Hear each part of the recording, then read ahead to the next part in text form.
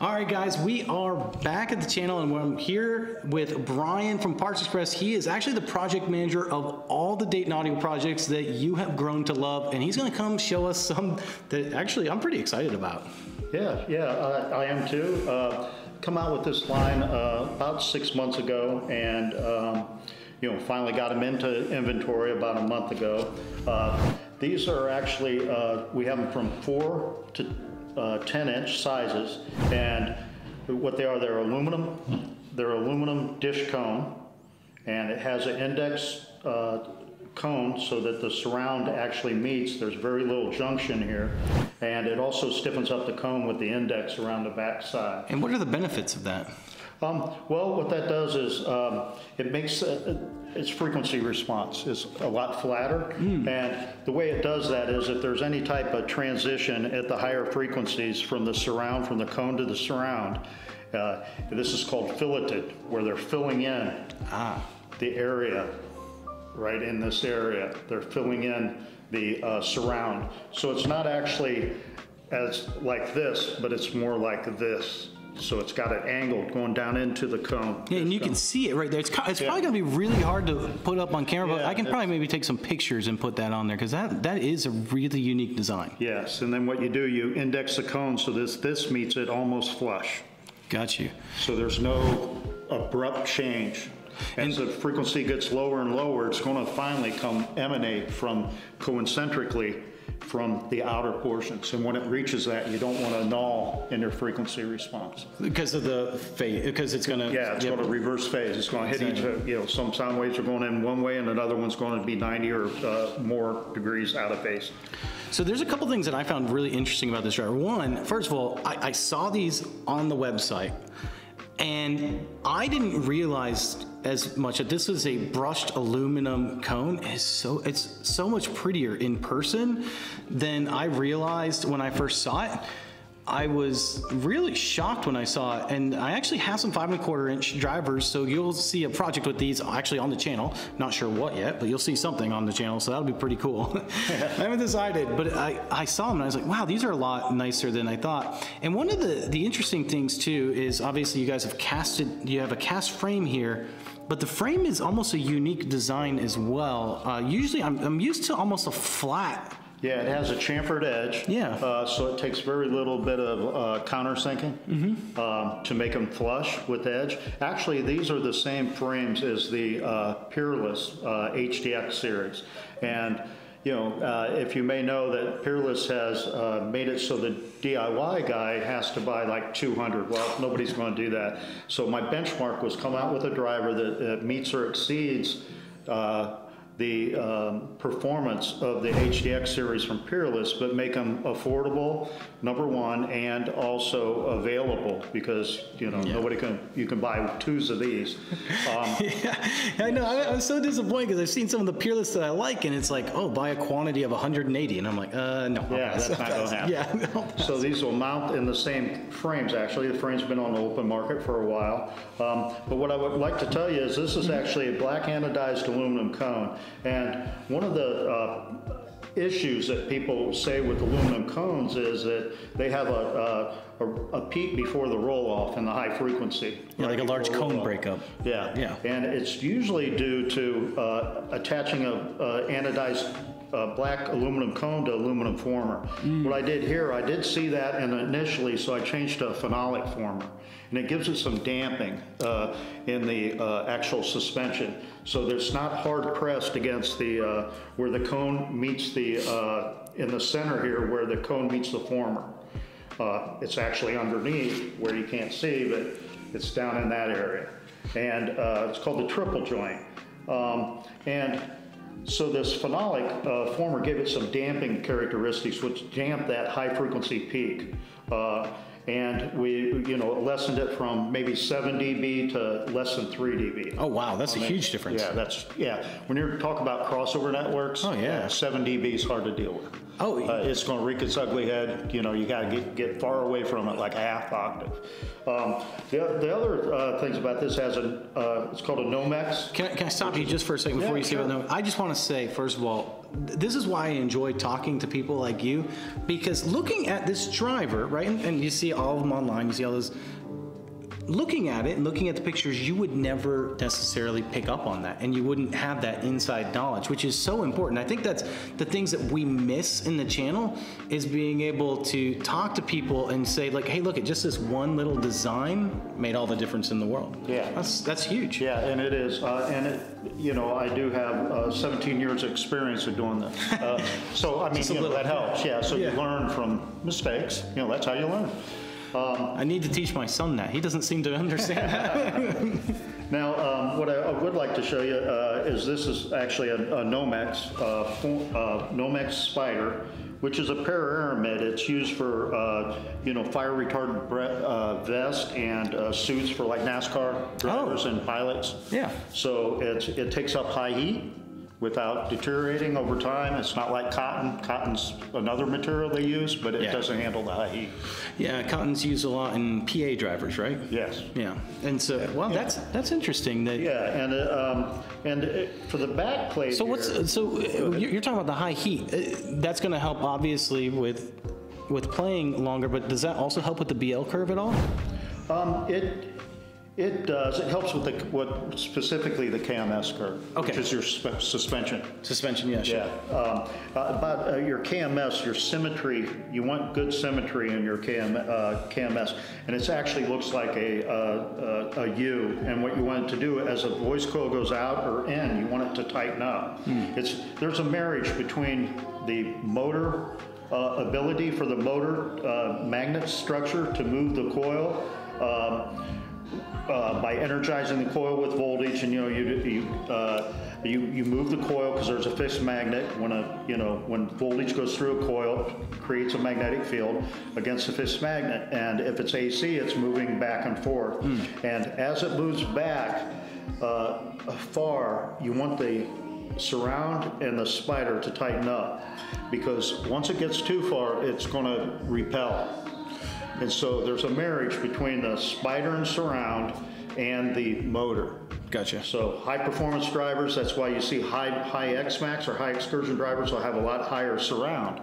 So they allow it to go back. They need to tighten up at some point so it don't just throw the coil out of the gap. Yeah, because then when you throw the coil out of the gap, then that's when you run into all the issues, right? Yeah, that's when you see it pushed in and it won't come out. Yeah. Because it jumped the gap.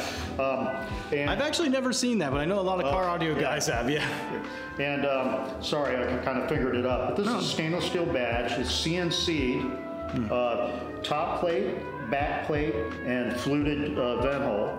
And the CNC is just more or less eye candy, but it works. And the stainless steel badging is actually countersunk. About 1/2 millimeter. So if you take it on a table and you go like this, you're not scratching the actual badge. That's nice. Because a lot of speakers, when you have just a sticker on top or a badge, you'll take the writing right off. I put a couple down a couple times and it's gone. It's like scratching it. Wiring it up. And this is one, by the way, that I think would be really cool. I'm not going to be able to do it, but I think this would be really cool if someone put a plexiglass actual cabinet, because it's beautiful on the back side. It's one of those ones where you kind of want to see. I think there's only been 2 drivers that I've actually said that about, and they're both Dayton Audio actually. It's this one and the Epic line. Yeah. The Epic line I thought was also just a beautiful a driver as well. Yeah. And Epic, I did help with that design, but Enrique Styles has a patent on that motor design. It's called a MMAG, and it's multiple magnetic air gap. So it's kind of like XPL2 and some of the other where you have multiple gaps. That's why they're able to produce. And I misspoke. I said Epic and I meant the Esoteric line. Oh, the Esoteric. Yeah. Okay. Yeah, I did develop that line. That's beautiful. Unfortunately, they are beautiful. Well, on the back end, they're just gorgeous looking. And I do like the Epic because we talked about that on the channel because of that multiple mag suspension. Like, that's a really cool idea. To help keep BL longer inside the gap, right? Right. Yeah, yep. Smart. It's almost like a trade-off. When you have two top plates, it's like handing off the baton to the next person, and you carry it just a little bit farther. It reminded me a lot of what Purify did, a different way of doing it, but the same basic thing. And I look at that driver and I keep thinking, man, the performance for price of that versus something like the Purify is just insane. I love the Epic because of that. And you know, they're both fine drivers, but keep in mind, I think the Purify, when I checked, I think it was 11 point something millimeters X-Max. The 5.5 and the 7-inch Epics have 14.7 millimeters and they're 82% VO. Considerably cheaper. You could buy like 7 of them. And I'm just not really known for that. That's what we do. What I do is my thought process is always when I develop drivers is to cater to the DIY market. Yeah. So I've done many things in order to. I come up with the designer series. So you know, you can cut a hole and then it covers any mistake you made. It's kind of like a ceiling speaker where you have this big cover and you can cut it with a steak knife and put it over and it looks nice. Yes. Because it's a trim piece that goes over. And so what I want to do is try to make even the beginner, you know, speaker builder sit back and look and say, wow, I only got a couple $100 in it. That sounds pretty good. My friends are saying, because we want to grow this DIY market. And I want to say this too, because you guys have been doing something that I've been really appreciative of, because another passion of mine is cooking. I like to cook. I'm not great at it, but I enjoy it. And one of the things that you always hear when you're cooking is you don't eat with just your mouth, you also eat with your eyes. Like if the food looks good, it also ends up adding to, And one of the things that you guys have been going above and beyond recently has been the looks of the driver. So this brushed aluminum cone, and then not only that, not having the dust cap on there, just doing that parabolic shape. You did that with the MX-15 and the MX-12 and the MX-10. I love that look. I might be like one of the few people, but I absolutely love it. For a lot of speakers, when the dust cap is on there, it just kind of cheapens the look sometimes. Yeah. And I think that this looks very, very nice. It looks high end. And the Max X is also the MX line. Yeah. That is the one I started from the ground up with, and I thought for stamped steel, it looks like once you mount it, you can't tell if it's cast aluminum or stamped steel. They're low price, but they have a lot of good attributes. They have that high profile sub. It's called Optimize SD, and what you do is you move just like this one. Instead of being totally symmetric surround, it's actually leaning toward this side, so you're actually getting a little bit more SD, more surface area. Oh, really? And anytime you increase surface area, then you can increase your SPL. Yeah, and so what we're talking about is we would take surface diameter and we'd multiply that by our X max, and then we would be able to, then we get our volume to how much air it's actually moving. Right. And so if we can increase the SD just by changing that surround, then that 15-inch subwoofer, even if another one creates the same amount of X-Max, is going to actually produce more air, move more air. Every little bit helps. It's not major, but every little bit helps. I will tell you, I actually built some, and people that have watched the channel know I built a subwoofer, the MX-15, and that thing is what I believe is probably the best value subwoofer on the market, because it just blows away all the other 15s. Now, I have never built anything with the Ultimax, but the price difference between the two, and I'm not saying anything bad about the Ultimax. I mean, once again, you're talking about aluminum frame versus a cast frame and a couple other differences. But man, that MX-15 is such a good value. I can't say anything bad. And I actually like the look of it. I was just looking at that the other day, is that the Max X series, if you look at the reviews, I believe there's right around 12, 13, and 12 for the 10, 12, 15. And they're all 5 stars, and each one of them have one 4-star. Everyone loves that. They say the same thing. Yeah. The best value, the 10's like $99. I mean, what speaker can you buy for $99 that really actually puts out a lot of bass? And that's it, yeah. And so for me, like if I 5-year warranty. And if someone said, hey, look, I want to build a value subwoofer for my home theater or my car, that's the first one I send them to, is the MX series, because I just feel like that is, in my opinion, one of the best values out there right now. Yeah. And there might be something better, but I haven't found it yet, if there is. No, and I believe I really like those. I'm really proud of those. I will want to tell you that we have these drivers with the, with this type look and these type of terminals, gold plated. in 4, 5 1/4, 6 1/2. And on the water right now that we're going to have is the 10-inch, 8 and 10-inch, which has a bump back plate. And you still inset the. Yeah, it's still that's inset cool. That's yeah. smart. And do a fluted CNC cut, CNC. A little bit eye candy. Sorry about the. This we got out of the lab and it's been all fingered up, but if I had time to clean that before I was asked to come out here, I would have done so. They can clean up real nice. But yeah, real proud of these. This is actually 93 dB efficient. 93? And it has 7 millimeters excursion. And are they 8 ohm or 4 ohm? These are all 4 ohm. These are 4. So really, I mean, that's pretty amazing. A 93 at 4 ohm. I mean, that's great.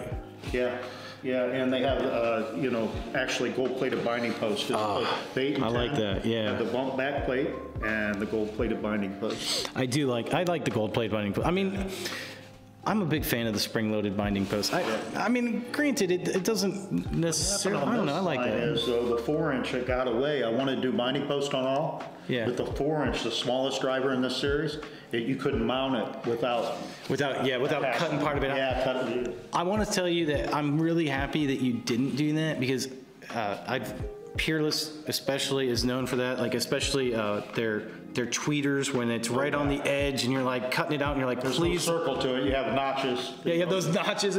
That's a pain to cut out, man, right? Like, I mean, for a lot of DIYers, they just want to cut a circle and another circle and be done with it. And then, when you do, it's not that you can't do it. It's just, it's another step that you don't necessarily need to take. And I think I mentioned that my whole premise about any project is that I cater to the DIY. I like that.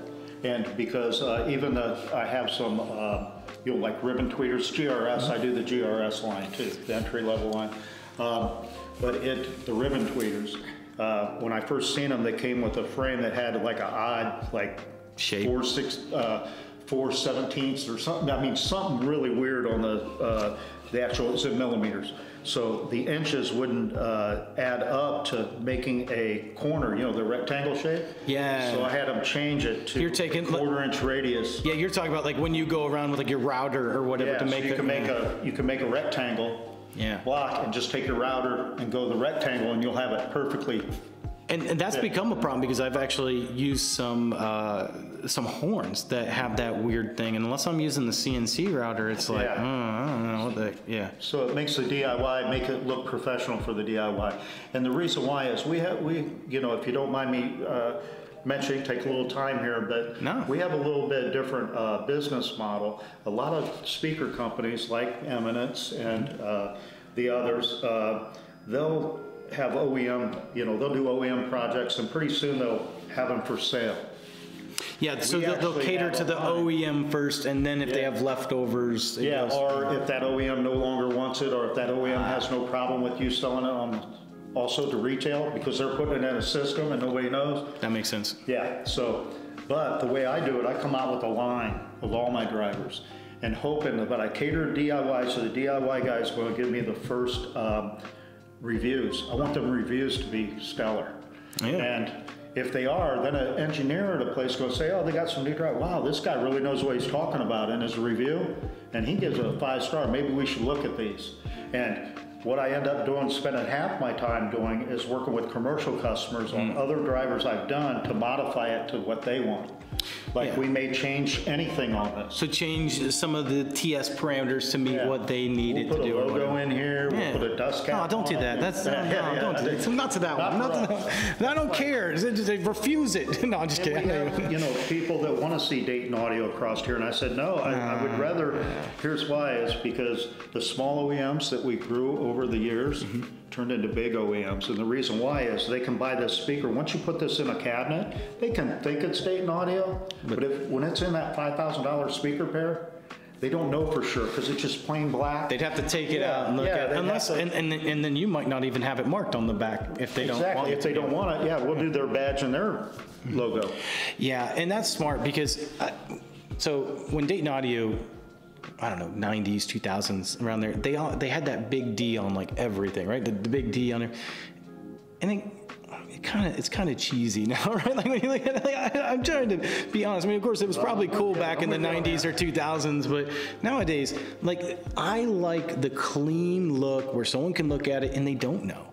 Because when you build a good set of speakers, and we see it at the speaker competition right now, when you're building a good, beautiful set of speakers that are OEM, or that have these drivers in there, you don't know that they're necessarily DIY. Because these speakers that people are bringing in are gorgeous. Yeah. And you look at it, and you look at it and you say, man, I don't know what driver that is. I don't know who built it. And I like that, because when you start putting logos and stuff around it, I feel like it detracts from what the actual speaker looks like. And even to a certain degree what it sounds like, because you're focusing on things that you shouldn't be. Yeah. Yeah, and I agree. And Vance Dickinson, which I think everyone knows, he told me that, you know, a lot of these guys out here are this close to being professionals. You know, some of these systems and stuff, they're real. And that you never know at their age, you know, get a little bit older, in 10 years, they might be a professional. Absolutely. And what we do is, by doing this, we allow the OEM to buy 10 of these, 20 of these, and we see, you know, in my 28 years here, I've seen little customers turn into big, and, you know, now they're buying their own. You know, 500 units. That's got to be exciting to see. Yeah, you know, and so they grew with us.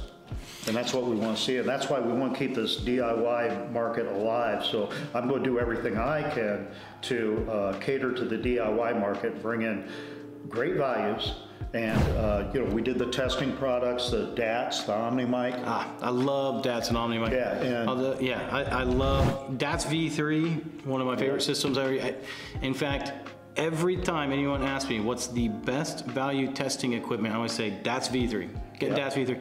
And I'm not saying that a measurement mic's not important, because it is, especially if you're going to be designing it. But DATs V3 can tell you if your tuning frequency's right. It can tell you your capacitor's right. It can tell you if, I mean, I built a invaluable tool. Invaluable. I built a crossover the other day, and I was playing, and no sound was coming out of the tweeter. I said, what the heck is going on? I know I built it right. And I was looking, the capacitor was bad. So it wasn't allowing anything through it. But I wouldn't have known that unless I had the DATs. I would have been replacing every part one at a time until I figured that out. That's what we do for a lot of known speaker companies that buy crossovers from us. Yes. I'll have a file where it shows what the impedance graph should look like. And then when we get them in, I'll test a few of them. And you can see a short or an open. So test it against the reference, it's going to go infinite or to zero. Yeah, that's smart.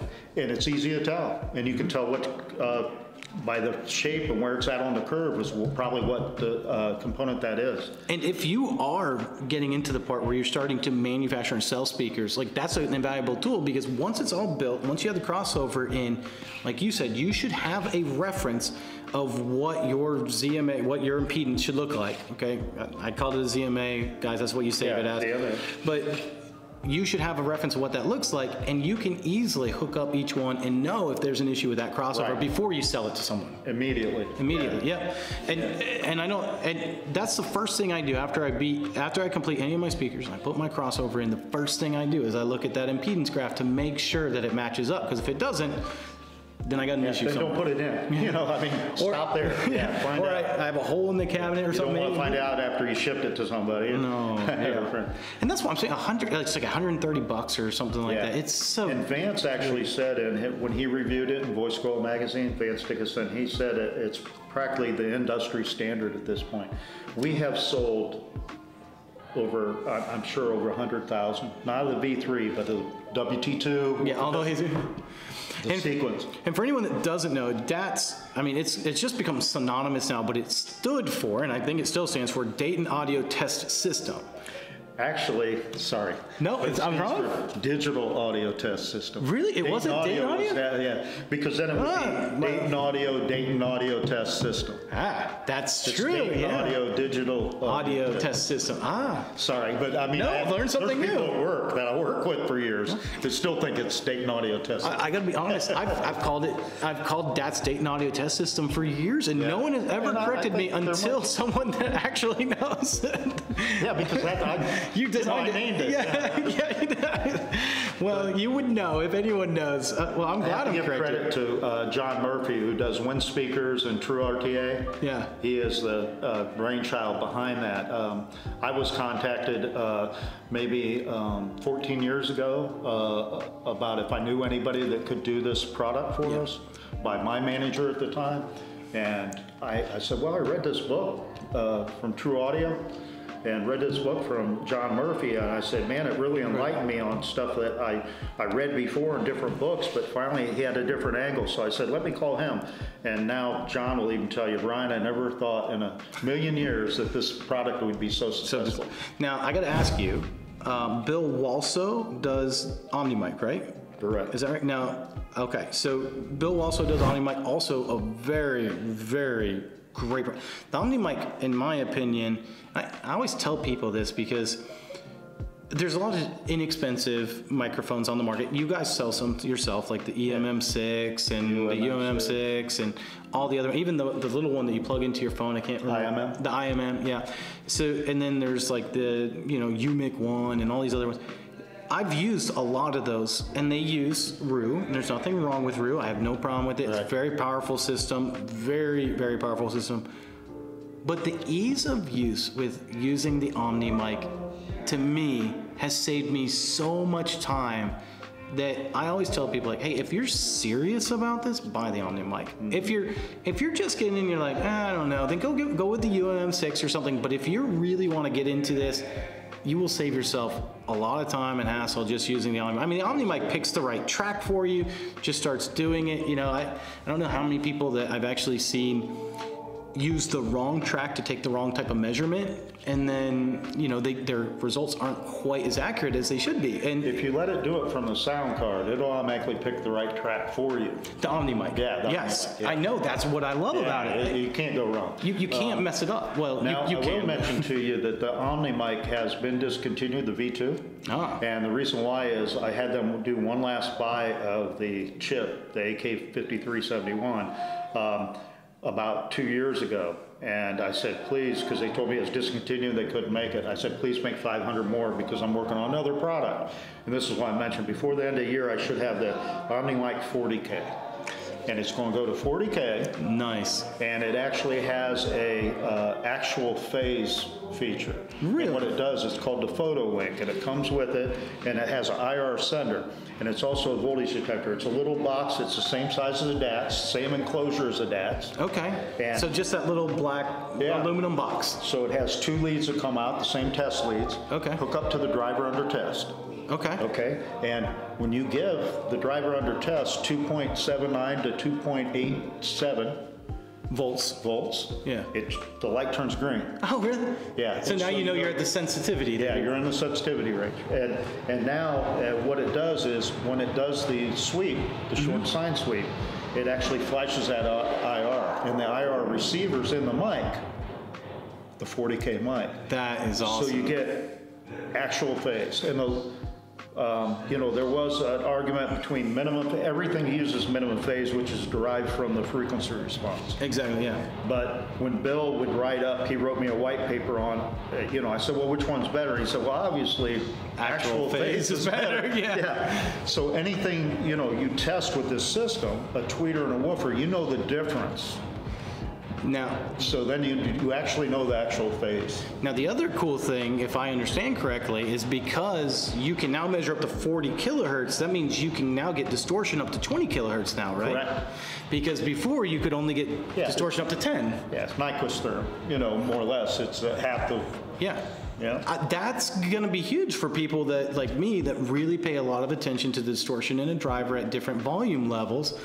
Because, I don't know how many drivers I've tested, and one in particular that I remember testing, the distortion looked really good at like 85 decibels. And then I turned it up to like 95. I was like, oh my goodness, is this the same driver? Like, what just happened? And it was, the distortion, even the graph looked completely different. It wasn't like, a lot of them are a little bit more linear, but this one just all of a sudden just blew up. And I'm like... Yeah, someone will do that. Yeah, there is one last product that I want to bring up, and that is the IMM6. We do have that. We use that in... many people have used that in different applications and it always came with a TRRS analog. And that's always what kept me from wanting to buy that, because it gets kind of expensive to switch that over, and and the connectors and cables, and then you have it everywhere. Yes. So with the onset of iPhones moving to USB-C, we've seen the need for a USB-C type device to go to Android and the iPhone. And it's calibrated IMM6, everything to IMM6. So are you saying that you'll actually be able to use this with software on the Android phone? Yes. Wow. And on iPhone? Yeah. So you not only computer, but now that's gonna be direct. So how much is that gonna be? We're looking at now. Don't hold me to it. We're hoping for $29.95. Holy cow, that would be a great deal if you could get. It's a calibration. That calibration file. I don't know if they heard about you explaining about the calibration. Yeah. So basically, what we were saying is, in order to get a microphone, like all microphones, no microphone is calibrated from the factory. You have to buy a microphone and then make sure that it measures flat. And so you get a calibration file that's specifically designed for the microphone. It has like a serial number or something. You go to Dayton Audio's website and you download that file, and it downloads on your computer, and whatever software you're using, like Roo, for example, it asks you for that calibration file. You just upload it, select it, and then it starts measuring. So what you're measuring on screen is exactly what you're hearing. Correct.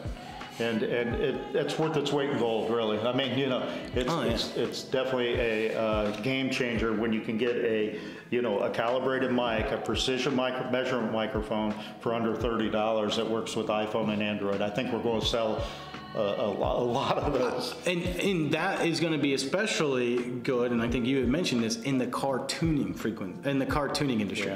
Yeah, if you look, there is, we've already done some with some of the big companies in car audio. And we've done it with elevator companies. We've done it with, airports. They changed their approach, and people wanted documentation for the airport to say it's too loud. Oh yeah, that's smart. Yeah. And so they can't just say it's too loud. They have to have data. Yeah, because it has to measure the actual SPL, right? Yeah. Yes. And so what they have all their neighbors on the approach, and they can tell exactly. It's almost like triangulating.